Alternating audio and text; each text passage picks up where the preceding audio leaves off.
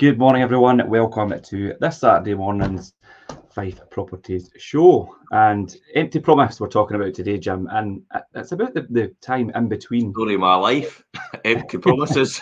But that's another story. That's another story, and that's a story with people would say with a psychologist. But yeah, we're going to touch on the subject of turning the vacant spell in between tenancies and things into a brighter future for your buy-to-let portfolio and your buy-to-let properties, because some people think, oh God, avoid, and obviously avoid's not what you ideally want, but Yeah. You could really use that time to make your buy-to-let investment so much better. Yeah, I can't disagree with that at all. Avoid could be a blessing in disguise when you have and for people that don't understand buy-to-let lingo, let's explain what avoid is. Yeah. It's a period in between a tenant moving out and a new tenant moving in. And I kind of think, so most buy-to-let people will say, no shit, Sherlock. Yeah. But for people that are first starting out, you've got to understand that. Remember, this is all about timeless content, and new people that will watch this and listen to this again, because they do, and we know that. So it's just explaining that's exactly what avoid is. So if you're unsure about any words that we are using, please feel free just to highlight it and just say, what does that mean? This goes back to touching a bit of wealth creation there. Got that in earlier. Wealth creation show 12:30 on Monday. We're talking about cash flow is king, yeah. Yeah, cash flow is king on Monday, yeah.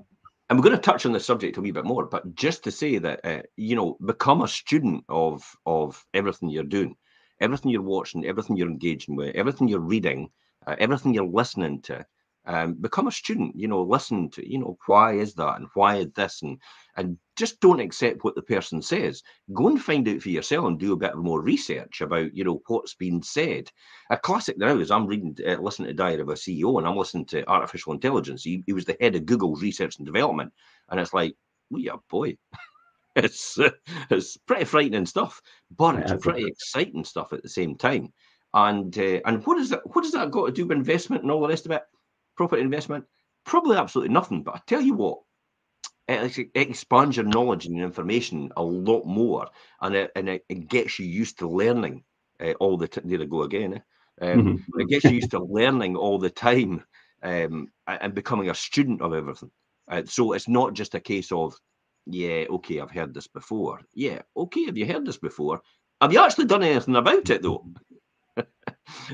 If the answer is no, then you need to get your finger out and actually do something about it. So we're going to talk about this empty promises. Sorry, Richard. I thought I'd No, you're fine. You're absolutely right, Jim. I think it's really important to be that person that questions everything and asks why things are, and like I say, if we're using terminology and things today that maybe some people don't understand, if it's referring to buy-to-let or property investment, then question it. Say, well, what does that mean? What does that word mean? And like you say, the word void, we're talking about that period in between tenancies when a property is empty. But an empty property doesn't always need to be a downer. I mean, people look at a void period as something that they really want to avoid. But of course, it can in fact have some time in between tenancies to give you that chance to really optimise your investment. And now more than ever, I think for a long time we were using that period to review the rent, because obviously rental freezes and things that are in place. So it's a brilliant time to reevaluate your rental value and look at the yield you could be getting, look at your improvements you could do to improve the sale value, and really improve the property to enhance its future popularity with potential tenants and things as well. However, that being said, vacant homes do have some risks that come with it, and extra management that needs to be done when there's not a tenant there, and you do need to think about that you don't need to think about, when you've got a tenant in place. No, what I'm amazed about most of the time is where a lot of landlords actually have letting agents doing work for them, actually assume that the letting agent is looking after the property when it's vacant. It's like, and what do you think anybody should be doing any work for nothing? Yeah. And then they say, well, but I gave you all these management fees. Okay, but that was for when the property was being managed with a tenant in it. I don't come back to you and say, well, I made a huge loss on your property last year. I want more money, do I? Yeah. And I think if you've got you've got a really good agent and they're so eager to help and want to sort everything out for you, they then get themselves in a position where it's in between tenancies. They're actually not getting paid, but they're still doing stuff for you, and then they feel obligated, and you've got that expectation, and that's the scenario that you need to find out. Isn't it? It's like, how you know doing that for me again? It's like, well, we weren't meant to do that in the first place. Yeah. You know, a letting agent is only to look after the property when it's actually filled, and actually fill the property as well, and that's how they get their initial fee, because that's what they're doing in the work to fill it and all the work they've done before it. But when it sits empty, you've got to make sure that you're either paying the letting agent for doing that work in between, or you're actually doing it, or you're doing it for yourself. You just realise that, you know, somebody's got to pay for it somehow. Yeah. So this is actually quite important, maybe project management or something like that. When you have a property empty, as you said, why you should be doing certain things in between, just before it gets filled. And I'm a great fan of this. I've done this recently because I've moved mine from. Well, look at 183. 183. Yeah. How much rent was it before? 450, if that was it. 450. Is it now?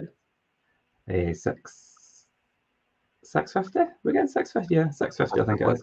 So 200 quid a month. It's gone up. Yeah. And I mean, granted, you've just spent a lot of money on it. Aye, but hold it. Let's get the calculator out. 200 quid a month it's gone up in rent. So that's 2,400 a year. I've spent 22,000 on it. So 2,400, I mean, it's obviously nearly enough 10%, divided by 22,000. So my return on investment for that extra 2,400 is 11%. That's good.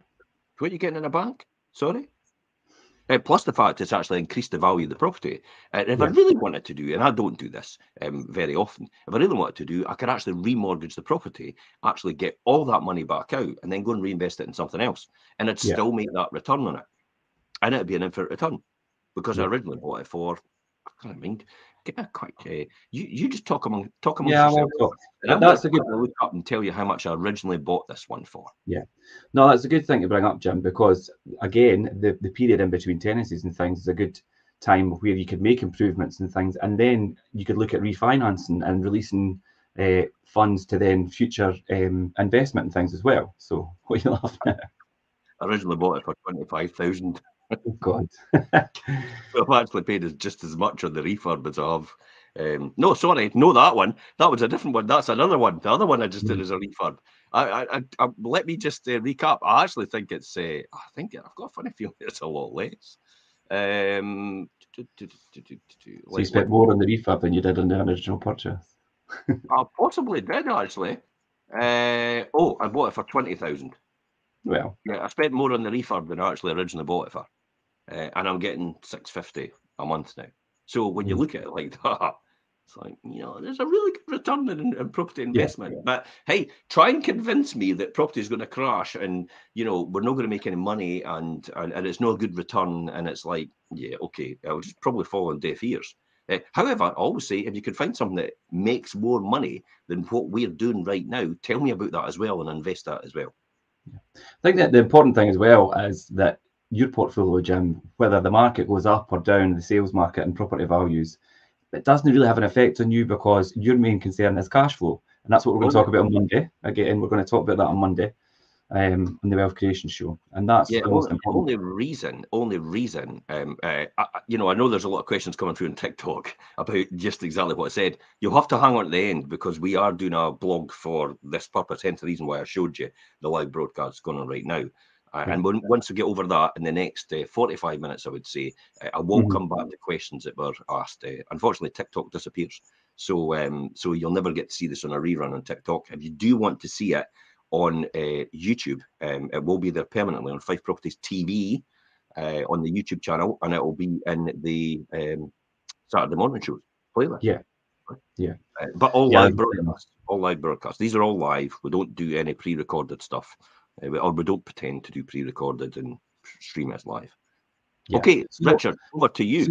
So that does mean that your empty buy-to-let comes up with opportunities and organisation opportunities as well.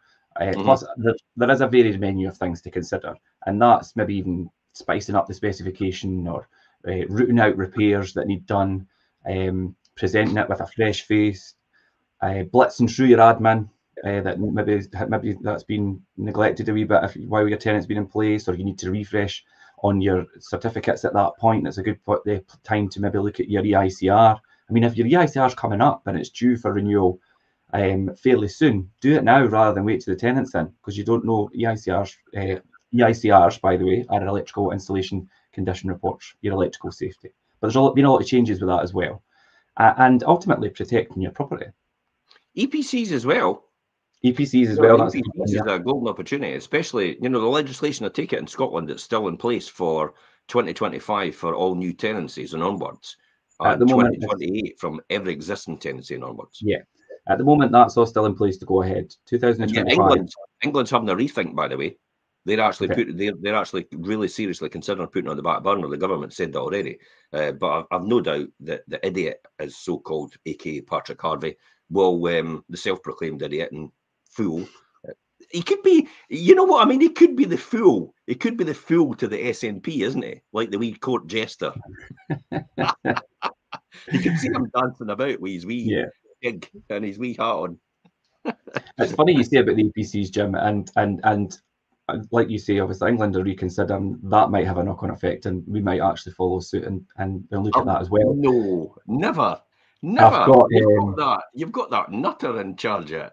You know, there's no way he's going to want to change that. He's just completely doesn't matter what anybody else says. It's what he thinks it could work, and to hell with the consequences. That's the type of person we've got in Patrick Harvey.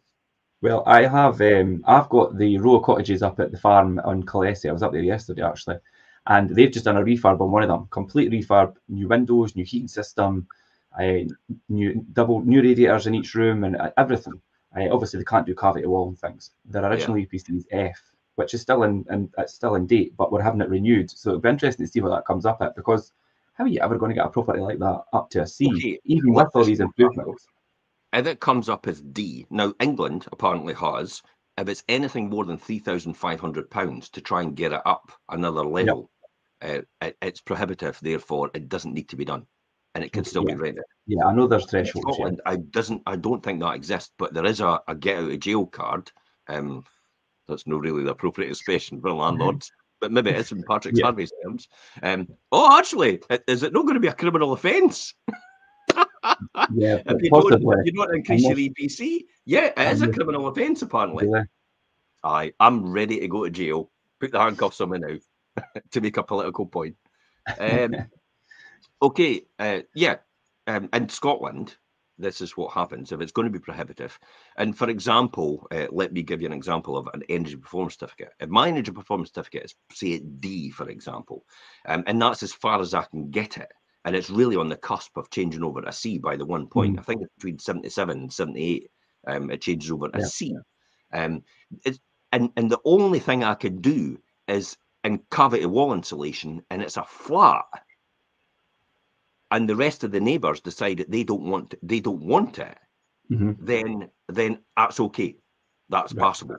That's possible to be used as a D and still continue to let it, because there's no way I'm going to get it. Because in order to get cavity wall insulation in an apartment or a flat, you have to get the other people in the block to agree to it. And the reason for that is because obviously the cavity goes right through all the other flats. So you have to get upstairs, downstairs. What they do is they put drips in between, which are barriers. They drop them down the cavity to stop it going into the other properties next door to it. But you have to get up and downstairs to agree to it. So upstairs can't get it done on its own, because there's no way you can put a drip in between to stop it going down to downstairs. And downstairs can't get done on its own, because then you obviously have to put it in, so it will end up going up to upstairs. So you have to get both in that property. So if one of them refuses to do it, and they're not bound by any legislation, there's nothing you can do about that. So that's not your fault that you've not managed to get the C because of that. So I believe under legislation in Scotland, you'll still be able to continue to rent it. Yeah. I mean, like we say, we'll see how that pans out. I think there'll definitely be some sort of changes that come into force from that. Let's get back to the points. Let's get on and look at obviously spicing up the specification. We spoke about that, and I think we know all too well recently, Jim, that we've used that opportunity with your portfolio and a lot of them. And it is always worth reviewing your property's appeal to attract the highest caliber of tenants. We've definitely seen that coming through by adapting and changing the expectations. And your investment will continue to give you a sustainable, profitable return. And we have demonstrated that numerous times over the last couple of years since we started renovating a lot of yours, Jim, that have never. I mean, we've done full refurbs. I mean, you can just obviously do certain things in between tenancies. We've just obviously used this opportunity because it's that time and the life of your portfolio for us to really get in there and think, right, do you know what, let's turn these around. But I mean, look at the benefits we've had: increased rent, so much better tenants in some places that we never expected we would get, and that all makes for such. You're actually right there, because I've questioned it. I'm like, really?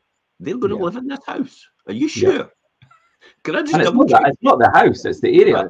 No, but can I just double check about their circumstances? Yeah, okay, they are professionals, they are, all the rest of it, and they are earning that amount of money. Yep. And okay, they're going to stay in there. Yep, okay, that's okay. Well, fine. So nothing now surprises me in terms of what you can do in this current market.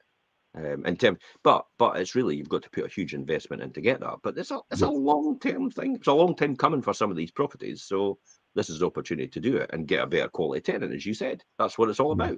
Definitely. What's important as well is I think that you've always had a blueprint, as I'll say, for how you have set up your properties with the kitchen layout and things that you've incorporated in that.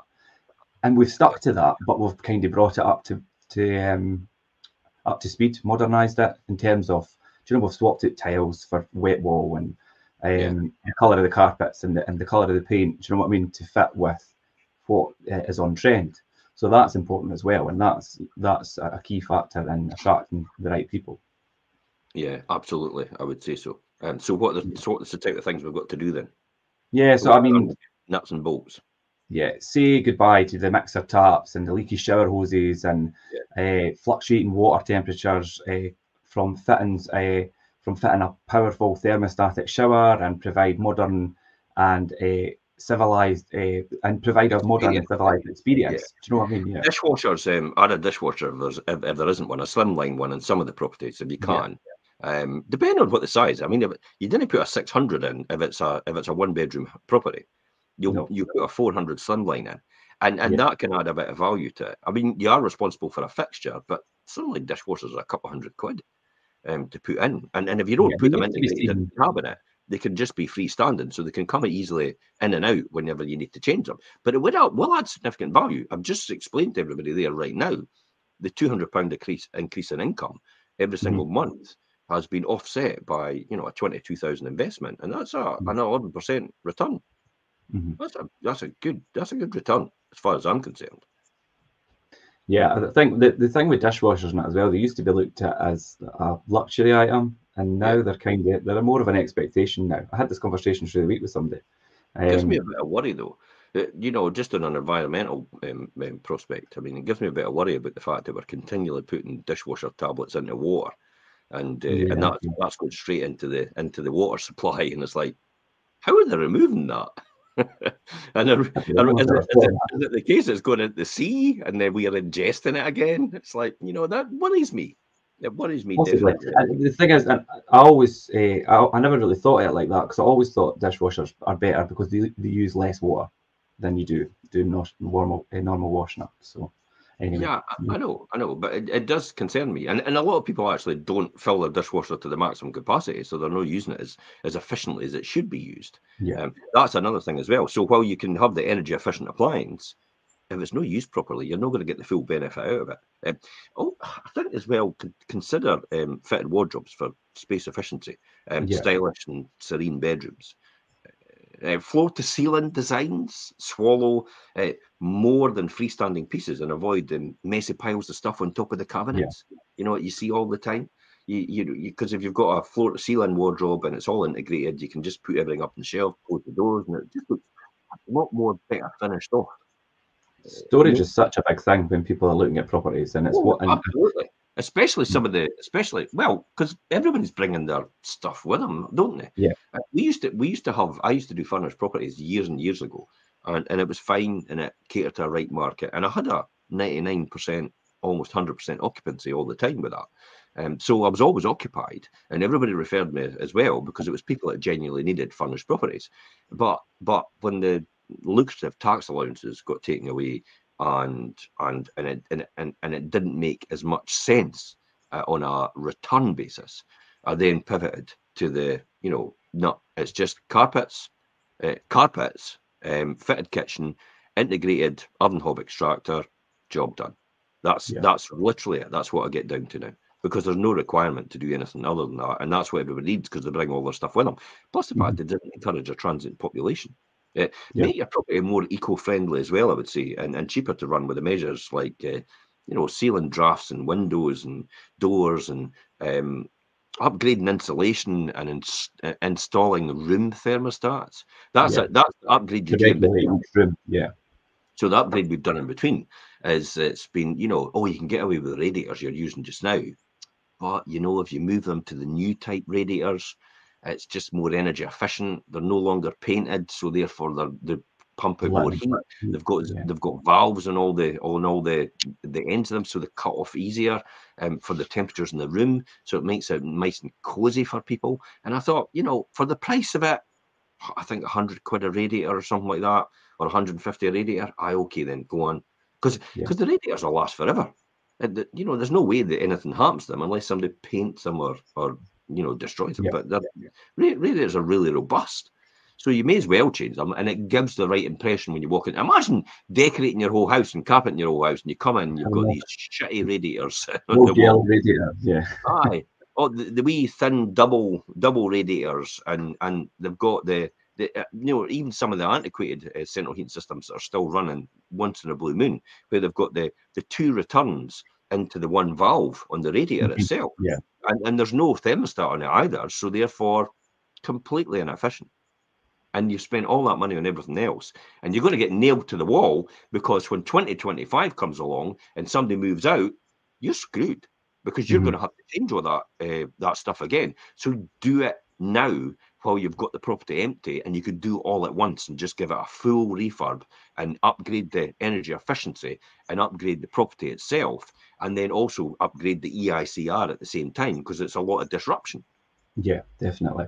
Because when you come to 2025, 2028, you're going to be forced to do it anyway.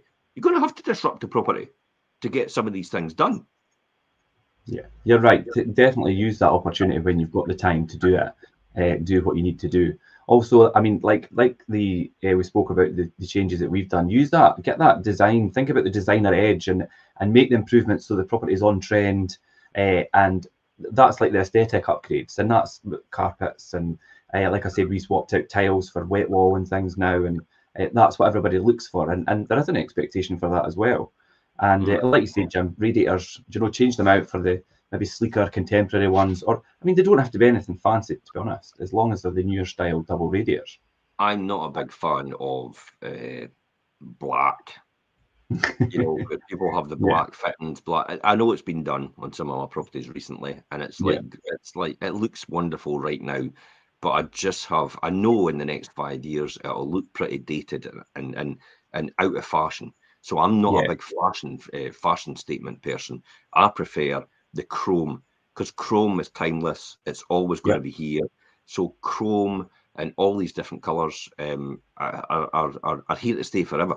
So that I'm a big fan of that, because remember, it's an investment. It's not a designer statement. It's not a reflection of your personality. It's for somebody to live in and put their own blank canvas state. So blank canvas, and then they could put their own statement with their accessorising in it. I think there's colour palettes and like you say, the chrome and things. These could all still look on trend, but still stand the test of time. There's certain things that you can stick with. And the black fittings, they are really on trend now. Will they be in 5 years? We'll see. No. No, I could see that. I could see them being, it's like the pampas green of bathrooms. I kind of think like years to come. They just, they'll be fine on a medium-term, short-term, medium basis, but I can't see them lasting through the next 20 years like chrome does. There's nothing better than chrome. It's sparkle. It's bright. It's easy to clean. Why would you not continue to use that? Just make sure you've got a neutral tap, so you don't put anything like, marble effect tap. or anything like that. So I mean, you could change covers anyway on taps, but some taps are actually quite unique. You can't change the cover unless you get that certain type. Yeah. So that's the things you've got to watch out for. That, you know, so you can have poetic license as if you, oh, I love my design. I really want it to be a landlord so I can design properties and it's like, no. Be an interior designer. That's be a flip person, you know, be a Or flip a flip, yeah. Linda don't be Martin's a good at that. landlord. Linda's Don't brilliant be at a that. landlord. Be a flip person, because that is not what a landlord is. Yeah. Yeah, definitely. So there can be pitfalls and things to watch out for. And obviously, if you've been listening, you'll see that we obviously do that regularly. So if there's anything that you're maybe not sure of and you want to touch base and think, should I do this? Maybe what to watch out for, feel free to come to me. I'm sure my contact details, my number and my email are in the blog attached. So this is time to do repairs as well. So root out all the repairs that you wanted to do. The wear and tear gradually takes its toll on every property, as you've seen, Richard, firsthand. Yeah, and the little things can go unnoticed over the years. But no tenant wants to live in a broken down rental home. So wander around yours, okay, to see what needs fixing. I always say to myself, if you wouldn't stay in it yourself, then you shouldn't be expecting a tenant to stay in it. Yeah. So it has to be done to sort of your standard, where you think, yeah, I would live in that. Sarah Binney used to talk about that a lot. If you don't love your house or your rental property or your investment property or your second home or anything like that, how do you expect anybody else to love it? Yeah.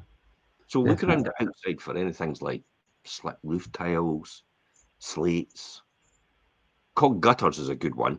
You know, are often left to the last minute. Folk didn't bother about it. Maybe cracked downpipes and blocked drains that have happened over the years because they don't have the proper the mesh on the top of the gutter. So therefore all the leaves go down and actually block the whole thing up. And then the water back flushes right up, and then it goes right to the top of the gutter, and then it flows right under your cavity and goes right down the cavity wall. And everybody goes, I've got damp. And it's like, no, you've not got damp. It's the fact that your outside downpipe's actually blocked, and that's what's causing the problem. You know, so these are the things you've got to check and make sure. And also cracks at the back of your downpipe as well, which can seep into the wall, but you actually don't know. The telltale sign is you see a lot of moss around the downpipe, or you see a lot of moss around a bit on the wall. It's maybe where a joint is in one of your gutters. You know then that's needing to be fixed. It doesn't mean to say you've got to fix all the gutters and haul everything off and start again. It just means it needs to be sealed, especially if you've got the OJ gutters, which is the old cast iron stuff. It's like a bloody Sherman tank. It's like with this stuff. It sits on the wood board and sits on the top of the actual the wall itself, the cavity, just under the roof. And these often go in the middle, and in order to try and fix them, if you take one out, it disrupts all the rest. So you're better actually just to put a proper seal in between. Internal doors, windows. Is that a thing we should be checking, Richard? Yeah, I think it was good that you started with the exterior of the property, Jim, because a lot of people concentrate on inside and forget about outside. So have a proper look around outside. But inside is important. Look at my photos, and then you go and look at the photos of the outside, and you go, God's sake, the garden's minging. There's water running down the outside, and and all the money you've spent inside is going to end up being ruined. Oh, it's just a waste. It's going to get damaged. Yeah, but inside is important, and obviously go around, check your doors, check your door handles, check your windows, open them, close them, lock things, unlock them, make sure keys turn in the front door and the back door, and actually walk around and actually trial these things yourself. Because when your tenant moves in, that's exactly what they're going to do, and through time they're going to pick up on things which you could have already picked up on. Is a good point. We had a handback from a property supposed project manager.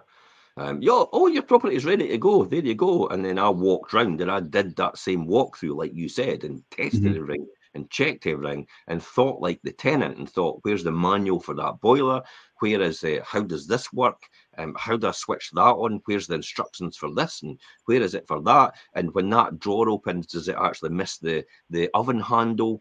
All these different things. And then when that wardrobe opens, does it slide properly, or does it actually, do you struggle to get the thing open? Is the door stuck on the carpet? Yeah, does this, because new carpets go down, sometimes they put underlay in, and then it's therefore the door has to be shaved in order for it to do it. Or my door doesn't open properly. So when they go to move their furniture in, they're never going to get anything in unless they take the door off the hand. That's not a great start to the property, to the person's journey when they move in. They want to move in something that's ready to go. After all, that's what they've paid for. And by doing this, you really give them a brand new car with a dent in it. Yeah, and if you do all that, it might not eliminate, but it will drastically reduce all the teething issues.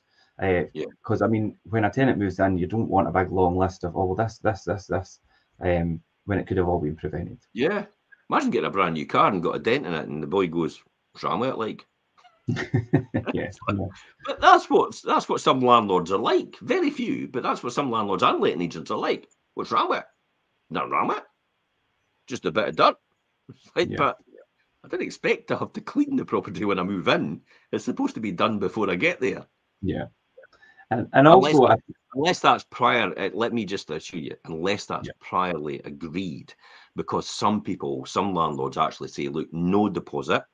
So because you can't afford it for certain tenancies, no deposit, but you decorate, you clean, you do everything, and I've got it window watertight, safe, and all the rest of it, all the certificates, but you treat it as your own. I say, AKA the council. Yeah, that's effectively what the council does, doesn't it? They castigate private landlords, and yet that's what the council does. Hey, it looks like a shithole. It's like, that's a council property you're getting. Sorry, I've got to be straight up because it's true. I know. I'm just thinking Saturday morning, but anyway. And that's what some of these properties look like at the gate for the council and even the housing associations, and they're guilty as charged, but they'll hold themselves to be whiter than white, and they're not at all. It's like private landlords give a lot more than what anybody else gets in the social rented sector, but that's why we get a better return. Obviously, we're financing the finance cost as well, where the social landlords don't. Therefore, they're able to afford a lower rent for the tenant, and so it's different things to different criteria. But it's the pot calling the kettle black sometimes when the government points their finger. Yeah, definitely. And I think also if you are a landlord who's providing a property that has curtains and blinds and window coverings and window treatments, you need to check all these as well. Open and shut the curtains. Make sure the curtain pole's steady. Make sure the blinds aren't broken and they close and they pull up and go down again. Try all these things as well. If you're providing them and they're not up to or they're not fit for purpose, you will have the tenant on the phone and you'll have to replace them anyway. So just do it before. Like the blind that goes halfway up and it gets the wee bubble gets stuck in the end. And it's like, no, you're gonna have to take that off and turn it all the way around to get that to coincide so it goes up properly to the full thing. These are the small intricacies or whatever it is that in the small details, here's a better word, details. The small details that you need to get right in order to get the tenancy off for a good start. You're absolutely right. Some of these might seem really minor, as I said, but the comedy of a wobbly door in the handle coming off, and the hand of a potential tenant, in the hand of a potential tenant can soon turn into the doubts about what else might fall apart when I actually move in. Yeah, it sets the tone, I think, really. Yeah. What would you pay more money for then? What would you pay more money for as a tenant? Well, I think a home that feels fresh. I mean, like we say, put a fresh face on it. A home that feels fresh, one that doesn't feel stale. You don't walk in and have, to walk in and smell new. I mean, you're not necessarily doing a complete refurb, but to walk in and smell new carpets and new freshly painted things is so much better than a horrible stale kind of smell to walk in a property. Of course, I mean, that's a rhetorical question. Would you rather walk into a fresh property or a stale one? I mean, we know the answer. So let's look at how. Yeah. So let's look at how the best ways are to breathe life into a property. And I think go around and inspecting the edges of carpets and behind the doors, and look for dust build up and have them all professionally cleaned if need be. You don't want a stale, dusty, like old smell when somebody moves into a property when it could be avoided. Cast your eye over all the walls, the skirting boards, the window frames, the door frames. Look for scuffs, and I mean, ultimately, or inevitably, should I say, there will be scuffs and things, and maybe they're fine for the next tenancy if they're just minor. But if there's quite a lot, then a quick lick of paint or a wipe down might if you're looking for a premium rent, if you're looking for a premium rent for your property in the current market, how it is, and you just take a bit of paint, like say you've got a magnolia wall and it's been magnolia for the last 3 years, but it's got a mark on it, and you take a bit of magnolia and just paint over it and go, that'll do, and it's like, you're not getting your premium rent because that shows up straight away. Because you know yourself, it's like putting a picture on the wall. You take the picture away after about 10 years, and you've got a mark where the picture was. Yeah. And that's effectively what you're doing. So, you know, for the price of the lick of paint, it's worth it to get the premium rent, because the tenant's in there now, and most tenants will stay on average about 3 to 4 years now, won't they? Yeah. Also, in areas like the kitchen and the bathroom, and Oh God, that's a bugbear for me. Yeah, Yeah. definitely. I was just going to say, and every landlord I'll know about bathroom or bath seals, shower seals, seals around tiles and things as well, whether that be in the kitchen or the bathroom. And the peeling paint above shower areas, and potentially mould and things above showering areas and cooking areas and things where there is a continual a lot of maybe steam for the shower and things as well. Yeah. Look at these areas. Make sure they're properly ventilated. Do you have a proper extractor? Is it working? Is there a window there? Is it being opened? Have you used the right paint in the first place as well? Yeah. Because it's like, you know, a lot of people still use matte emulsion on a ceiling in a bathroom rather than silk, vinyl silk. And vinyl silk is what you're supposed to be using every single time, so you can wipe it down. It's inevitable it's going to get the wee black spots every now and again, but if you've got matte emulsion, it's stuck there. You're going to have to paint over it again, and you're going to have to put an inhibitor on. Aye, if you've got vinyl silk on there, it's like, wipe it down. Easy. It's a seal for the proper thing, and especially in kitchens as well. Vinyl silk's a really good, a good one as well. So these are just normal tips. But I tell you what, when you compound all these things together, it sets the right tone for the property and gives you the right results. Now, let's be honest. The landlord profession has been hugely professionalized. A lot more professionalised from when I first started. Because when I first started, you were walking in and you were looking at other people's properties that you were maybe taking a tenant from, and like the line scale over the bathroom, over the shower cubicle, and then you had all the grout, all the horrible and black and everything like that. And you know, it wasn't mostly the tenants. It's like they'd just got this thing. Yeah. And but it's even changed. It's even professionalised a lot. Anybody that lived there. It's even changed a lot since when I started, Jim. Do you know, things have come around quite a lot, even in the last 10 years or so as well. It's more professionalised. I think that's what the great thing about it is. With the advent of everything's going on, it's nothing to do with the legislation or anything like that.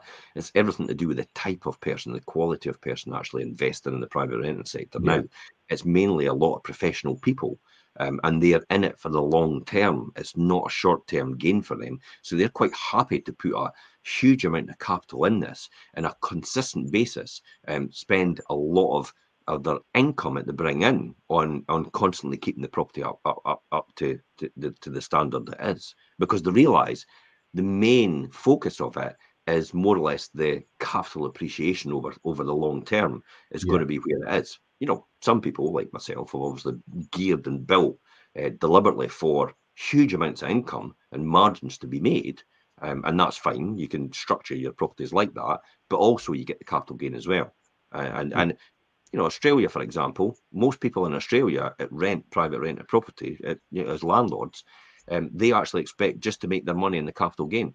They don't expect some actually take a wee bit of hit year to year in a loss, but the capital gain is so immense in Australia. Yeah, that doesn't matter to them because they know what they are. Yeah, so they're happy to do that and offset it. But yeah, I've noticed that landlords and investors, they take a lot more pride in the type of property that they're presenting to tenants and things now, and you really can't beat the feeling of a crisp and clean property, as well as it adding value and a sense of newness that attracts the best tenants and gives them confidence in your buy-to-let property, and it makes them want to live in it, and that's ultimately what you want. Yeah. Okay. Admin. Now, that's what everybody might feel. I kind of like admin. I like the admin side. I don't like the day-to-day admin, but I like the year-end accounts and that, because I'm an accountant. Organisational things, yeah. I like looking at the numbers. I like the KPIs, and that really is part of admin. But we're talking about the nuts and bolts. And, you know, what are the nuts and bolts of the admin that you need to know about, Richard? Yeah, I think as soon as your rental property becomes vacant, the daily welfare and all the bills and things do switch back to you as the owner. So there is a checklist that you really need to follow to avoid the unwanted surprises. And the one that's right up there, and any landlord or investor or letting agent that's watching will agree, is the utilities. And ideally, you should be putting the utilities like the gas and the electricity and things and back into your name. And that avoids a lot of issues with the former tenant's liability, and then obviously then passing it on to the new tenant as well. That doesn't always happen like that, and letting agents, especially the in-between period, utilities can be a challenge. But if done correctly, they can be sorted. Jeez, the utility companies. It's no the fault of the letting agent or the landlord. It's everything to do with the utility companies. I mean, even we're talking about the council tax. You know, but give them the tenant's forwarding address, the move out date, and where to send the bill for the period the property is empty as well. But God, sometimes they didn't even pick it up, and I'm like, wait a minute, you've sent me a council tax bill for this, but we sent you almost a month and a half ago, and I've got the email here going to you, and you've acknowledged it, and it's been opened. We had actually, somebody else had moved out, and the property was empty and occupied, and there should be an exemption period in between for that time. So why on earth have you still issued me a bill? Why? We've had that a few times recently. I'm a system person, and I just like, oh my God, I'd love to get my hands on the council tax system and actually refine it and improve it in the local authority, because it frustrates me when I see things like that happening, and it's a month and a half out of date. It's like, how could you lose that information and forget that information if so many people are actually putting all that information in? But I mean, we luckily have the system where, and I mean, if you're using a letting agent, they should as well. Our system shows when they open it and when it was sent and all the rest of it. So, and we've had it recently; they've still come back to us. So that's one thing as well, Jim. Definitely. Buildings, contents and insurance is another one as well you've got to think about. Now, the property is covered to make sure your property is actually covered while it's vacant. I mean, many providers automatically drop their cover for unoccupied homes after about 30 days. I think I've got 60 or 90 days cover. And the reason I've got that is because I've got the right landlord policies. Now, if anybody wants to know what that landlord policy is, I'm more than happy to refer them to my provider. It is HFIS, which is Hamilton Fraser Insurance Solutions. And they're one of the biggest landlord insurers in Britain. So they actually give a good rate. And I actually changed from Alan Boswell just last year, and I knocked a third off my insurance, and I still got the same cover. I thought they've been really good, but they've been really good recently. I genuinely thought Alan Boswell was like really competitive, especially when you compare against Halifax and all these fly-by-nights. I'm saying fly-by-nights, Halifax. all these profiteers, I would say. Because I mean, let's be honest, the Halifax charges about double the price for landlord insurance as Alan Boswell and Hamilton Fraser charge. And normally it's sold as an extra when you get your mortgage for the buy-to-let from the Halifax or whoever it is. And people go, just give me it. And it's like, oh my God, you've just doubled your insurance costs. And yet you don't need to. And you've probably got less cover. Because they know it's good. That's one thing I always advise landlords, please look at what you're actually covered for. Because when it comes to the crunch, you might not have cover at all, depending on what the situation is.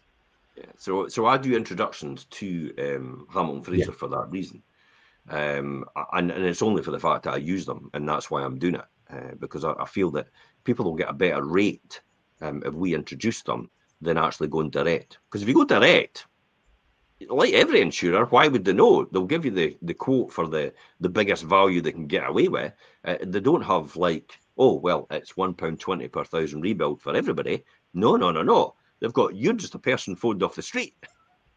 You're going to get £2 per thousand rebuild. That's how they do it. So if you've got an introducer, it uses them all the time. They tend to give them a far better deal for introducing, because they're putting a lot of business through them, and that's what we're doing for that reason.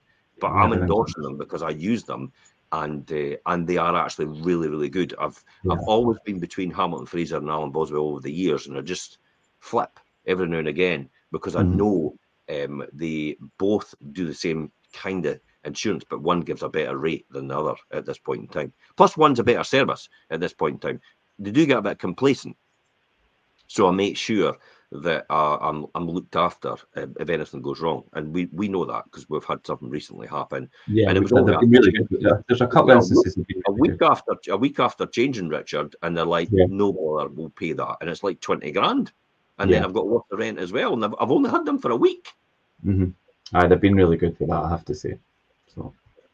So I'm really enthused about using insurers, the proper insurers. We've had a landlord as well that never had the proper insurance before, even though I advised them, and it ended up costing them, God, what did it cost them? About £25,000-30,000. Is that the one with the Durwood Street? Yeah. That was a long time ago. Mind you, was in the papers. It's like Christmas Day and the water's flooding in, and we couldn't do anything about it because that was the winter of discontent, more or less. No, it wasn't the discontent. That's the 70s sort of thing.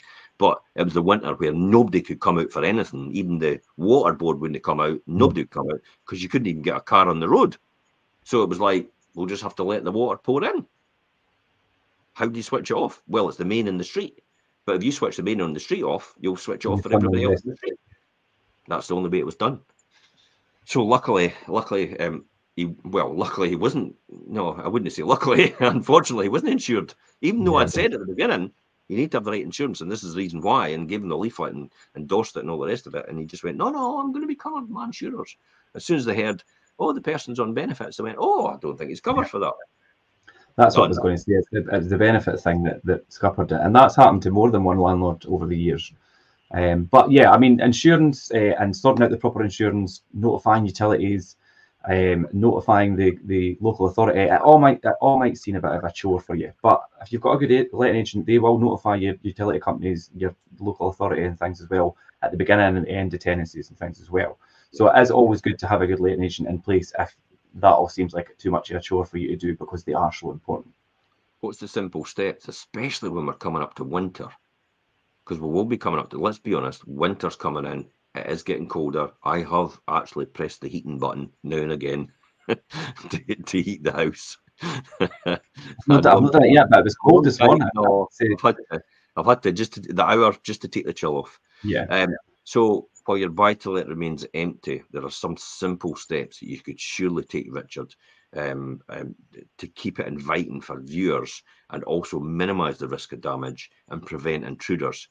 What kind of things should we be thinking about? Inviting viewers that's a good one. That's a good point. But program your heating to come on, even if it's just for an hour, to take the chill off, like you said you've done with your own place, Jim. For showing tenants around is really important. That's my weekend name. Nobody's supposed to know that. I was reading the word chill. I went to say Jim at the same time. That's how I done that. Take the chill off for showing tenants around and to avoid freezing pipes and things as well. Through the winter, that's something you need to think about if the property is empty. Get my heels on and my skirt on, Jill.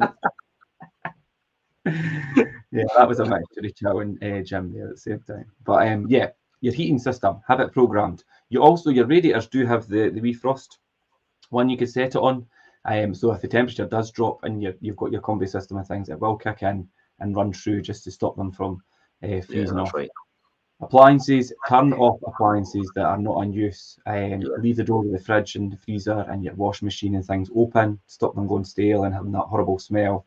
And mold as well build up. You see like the rim on the washing machine and things and around the seal of the fridge freezer. Switch your water off definitely if you can. Yeah. And you do have a main that can switch the water off. Then do switch it off just in case. Normally, most people now will have a sealed system for their heating, so therefore that won't be affected as a result of that. But if you've still got a feeder tank so you've got a system boiler and you've still got the old central heating, which is a feeder tank that feeds in, then just be careful that feeder tank's got enough water in it to feed your central heating system in case it has to come on at periods when it is really cold. Because if it doesn't, then it obviously runs out of the water it needs to fill the radiators. Therefore, the radiators aren't as effective as they should be. Yeah, definitely. And also making sure the property is secure. I mean, some people have alarms and things. If you have them set, make sure you lock everything up. Give clear instructions to your letting agent if they're going to be going to the property. Alarm codes and things have been caught with that over the years. If you've got an alarm set, provide the code and things for it as well for the agent. This is where it's quite good. If you're doing the refurb in between, someone is always there to look after it because there's contractors going in and out all the time. That's where it's actually quite beneficial, rather than having it empty, just waiting for the next tenant. So that's when I say, you know, you can tick off a lot of things on your to-do list, if you plan it properly on what I would say critical path in terms of what needs to be done next in order to get this done. Because at this point in time, you'll probably fill a property quite easily. I think we're taking 10 to 11 days on average to get a property let. Now, that's let, not physically moved in, but that's how long it's taken in Scotland, according to Zoopla. It's taking about 10 to 11 days to get that done. So, and I do think then, if that's the case, and they've got usually about 30 days maybe before somebody moves in, because sometimes they've got to give notice on their. They've got to give their 28 days and things. So we've got to give 28 days somewhere else. So that's the period of time where you've got that finite window of effectively 40 days at the most in order to turn this round and actually get it refurbed. Even think about when you're getting the job done. If you've got a clever letting agent, yes, we do this, is actually go around and show people right now the fact that it's getting refurbed. Get a camera, get a video walkthrough. This is getting refurbed. This is what's getting done. This is how it's gone so far. If you're looking for a property like this, get in touch with us now. It's going to come up for let soon, but you can actually get your name on the list now, and you could probably secure it now if you're in the right circumstances and ready to go. And fit the timeline that we're going to finish this project. That means we're making the most valuable use of the occupancy rate. In other words, we're keeping the occupancy rate really high, because occupancy rate is based on the time it could be filled versus the time it is filled.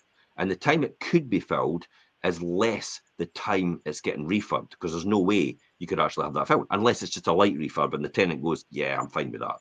Just you could bring a painter and decorator in to fit it, to do it while I'm working or whatever. You could also maybe fit the kitchen if it's going to be 2 or 3 days. I'm quite happy for you to fit the kitchen in the 2 or 3 days that I'm in the property. That means your occupancy rate's kept actually quite high. So there is ways and means to do that and actually still maximise your rental income. Now, this is not about profiteering. And profit's not a dirty word. The whole point of this is actually to make sure you've got enough money to reinvest back in the property for when anything else happens. Tenant falls in hard times. You've got a bit of scope there that you can maybe help them out in the short term. That's why you have to maximise the rent and maximise the profits. So it helps everybody as a result. Yeah, definitely. And I think, like you say, Jim, they're getting ahead of the game there with putting things, if you're doing a refurb, and instead of waiting until it's actually complete and then putting it out there, do you know what I mean? Get that out there, and then you could, and we've done it with a few properties recently, and we've found somebody and started that process before it was even finished. So then, do you know what I mean? And it minimises that void period where you're not receiving income, and it gets people moved quickly as well. Absolutely. Yeah, but protecting your property and like we say, the heating systems and appliances and making sure the property is secure, having all these in place will give you a valuable peace of mind on your buy-to-let, and not just that your investment will look and feel and smell its best. We talk about that smell, that stale smell thing, but it also has everyone entering the property will be happy when they get in there, and anybody that's going in will be authorised by you, whether that be your letting agent or the viewings that they're taking round or your contractors. Do you know, you have a good handle on what's happening in the property. That's where a letting agent is quite important, to actually take round and say, you know, what do you think? Do you think this is what I should be doing before you actually start that? And then also the other one, because you've seen this before, where a contractor's walked in the door, Richard, and you do this for me. A contractor walks in the door and goes, oh, that's going to cost about 12,000, and you've got to do this, that, and that, and that, and that. And then you go at the back of them and go, well, that's not actually needing done, and that's not needing done, and that's needing a lot lighter refurb than what you're saying. So literally, I'm wanting you to come back to me and base it on what that is, and then they've come back and gone, well, oh right, okay, well it's only about $7,000 then. Yeah, it's like, you know, yeah. Obviously, I do that for you, Jim. But I think other landlords and investors and things have become more aware of that, and they've not just, oh, let's accept what the contractors tell me and do this. And they know that letting agents or a good letting agent will come in and advise them, like, you don't need to do this, you don't need that, you do need this though, you do need, or maybe you do need this, but it can be done a wee bit cheaper. Do you know, it doesn't have to be so expensive. You could do it to a good standard at a less price, and do you know, just that those kind of things that could save you a lot in the long run, but still have a really nice property. So if you just leave it to the advent of the contractor will go, well, I just want to make the best job possible, because that's their mindset. So in order to make the best job possible, in order to reflect the work that I do, because some contractors are almost like artists in terms of how they do things. It's not that they're trying to overcharge; they just do things at a different level. If you give them poetic license to just do what they want, they're going to come back with the best of everything, and then you're going to go, did I really need luxury tiles? Did I really need luxury bathroom? Did I really need a luxury kitchen? Did I really need, you know, granite worktops? No. But if you give them poetic license to do what they want, that, you know, subcontractors will just run riot. Oh, we've got plenty of time, so we'll just do this job, and we'll just take a bit more. Oh, I could change that. I could change this, because then it starts highlighting other things. But if you're not there to control it, then it's going to run into a lot more thousands of pounds than you expect. Yeah, definitely. So then, really, people will be asking the question, so, well, what is next for my empty buy-to-let? Do you know, and hopefully what we've spoke about today will get them thinking ahead about, right, okay, if you've got a tenant that's due to leave, or you're going to have that period, think about what you could do in between there. And if you have a vacant rental property that's close by to us, and you've obviously been listening to us this morning, feel free, like I say, my number and my email and things are in the blog attached. Come to me and say, look, and I'll happily give you some advice if that's what you need. Yeah, I think so. I think that's where it is. Interestingly enough, there's another one here that you were talking about where I was getting, $350, and now it's going up to 575. What one's that? Well, obviously I don't know what I said. You could just see a number. Yeah, I was getting 350 before, and it's like, geez, now it's going up to 575, and I'm like, wow. And that's another one that's had a refurb as well. So when you look at all this, it's the additional opportunity to add an increase in your margins in order to offset things like, you know, let's be honest, you've got huge increase in interest rates, you've got huge increase in costs now, you've got huge increase in utilities, because you'll be liable for them now and again when it's got a void period. Council tax, they're all talking about council tax going up, so sometimes you might be liable. It just depends, but you can often get around the council tax. You do have certain exemptions. There's some that people don't know about, that we know about, for certain exemptions for council tax. But the obvious one is the 6 months. I've got a funny feeling that's going to get repealed, and they're going to look at that later on, and then eventually they're going to start nailing everybody at the wall if you've not got your property turned around quick enough. They're going to have discretion. They're going to have discretion rather than being in law. So they're going to turn around and say, well, that's not acceptable. That should have been done within a certain point in time. We're going to start the council tax now. They have to. You know, they're effectively running out of money, aren't they? And they've got to find it for somewhere. So that's why everybody else is getting squeezed. Yeah. I think it's important just to touch on that, Jim. You said about your property that you had 350, now it's up to, and people might think, God, that's an awful big jump, but they have to remember that is. Yeah, sorry. It was the type of tenant that was in it before. Yeah, it was undervalued at the time. It was a cheaper rent then. Undervalued. Yeah, and then obviously there's been a lot of money spent on it, and now it's got, and people are willing to pay that because it's at a different level now. Yeah, absolutely. I would say so. So this is where it all comes back to saying, well, I'll tell you a classic example, and I'll go back to I'll finish off with this story. Yeah. I remember bumping into a friend at the golf club years and years ago. I think we've still got a property under management. And they'd actually said to me at the time, it's like, oh, I've got a 1-bedroom and I'm renting it. And I says, I really can't be bored with it anymore. I really just want to sell it. And I says, well, what do you do with the money when you sell it? Well, no, nothing really. I'll just sit there. Okay. So what's the issue with you having your property right now? It's like, I can't be bothered with the hassle and all the rest of it. I says, what you renting it for? She says, oh, 300 a month. And I went, you can get 360. See, we can get 360 easily for that. I says, so if we went to rent it and you gave us the 60 quid, you'd still get your 300 quid. And not have the hassle. And we would be renting it and you wouldn't have the hassle. And they're still with us, I think, all that time. Try to think who that might be, but and I think that's about 10 years. It will be, yeah. Yeah, that's about 10 years, and they're still with us. And they've nothing to do with it. We manage it all the time, and they're still getting the same money, if not probably more now than they had before. So there's a lot of landlords out there that continue to self-manage, thinking they're, oh, I'm saving money. It's like, you're not. I think I know who you're talking about, Jim, and that one's ticked over for years without any hassle. It's a false economy. Our first tenant was actually, I'm not going to touch DSS. And I went, what's wrong with them, Mike? It's like there's a lot of good people out there on benefits. Legal look after your house. In fact, I've got one lined up for it right now that I could think of for years. And that person moved into there and actually improved the whole property. I remember her coming back to me and saying, I can't believe it. John was round and had a look at the property. She says, the tenants decorated it from top to bottom. I've never had anybody like that. Yeah, it just shows you though. But yeah, no, and I think as well, Jim, as we talk about this morning, the void periods and what to do in that, and we touched briefly on the opportunity for refinancing and things, and we'll probably touch on that on Monday. We're doing the Wealth Creation Show on Monday at 12:30, and that is talking cash flow is king, and refinancing and tax and things will be a good topics for Monday as well. So if you want to tune into that, that will be a good one. My favourite subject, cash flow. Yeah. Hey, listen, turnover is vanity. That's sales. Profit is sanity, and cash flow is king. Yeah, that's the key here. That's the key driver for every single business.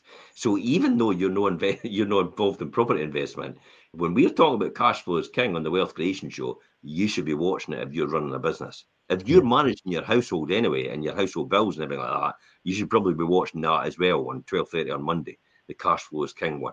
Because I'll be talking about everything that comes in, it takes into account cash flow and how important it is. It is right up there with oxygen. If you don't have cash, you're not going to be able to do anything. You're not going to be able to get anything in our world. Essentially, nobody wants to do anything for you unless they can make money out of you, and that's the key here. So you need cash and cash flow to do it. You could be extremely profitable. I've known loads of companies that have gone out of business, even though they're very profitable, because they've not got any cash to keep going. They've been put into administration, and then they've been sold off and broken up into small pieces because they've no cash to keep going. It's the most important thing. I've been more profitable than some of the biggest corporations in the whole of the world, because the year that they've made a loss, I've made a profit. Yeah. So the turnover was millions. Their turnover could be hundreds of millions, and everybody's going, oh, swoon, hundreds of millions in turnover. And it's like, but they're making a loss. Yeah. Who cares? If you're making a loss, you're out of business. And worse, you've not got any cash. Yeah, so definitely. That's why cash flow is obviously the most important thing for people. And we'll be talking about that on the Wealth Creation Show at 12:30 on Monday. That'll be a really good topic for Monday. So please, guys, tune into that if that sounds like something you, as you say, if you're running a business or you've got a buy-to-let portfolio, you need to be thinking about that. Jim, you'll be doing your update tomorrow?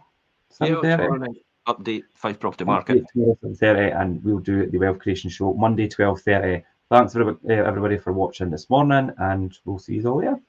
Yeah, thank you very much. Bye-bye. Thanks, Jim. See you later.